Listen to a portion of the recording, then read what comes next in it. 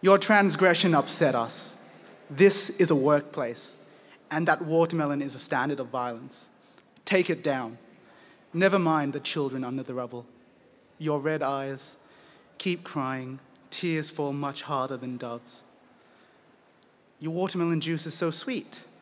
Perhaps some water to dilute my words? I throw that green ball to the ground, flesh dispersed. Don't cry for the Middle East, wherever the hell that is on a map anyway. They are blacker and we are white, and we are fairer, fairer. Forget them not. That is your opinion.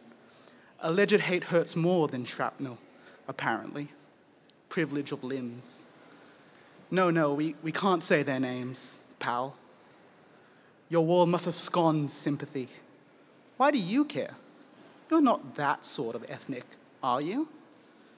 You can still believe in their cause. Believe, like Santa, Tooth Fairy. Wait, those people don't believe this, right? I wouldn't know. We don't hire any. Oh, look at you, still believing. We care. That watermelon is a symbol of hate, and the bombs are our love.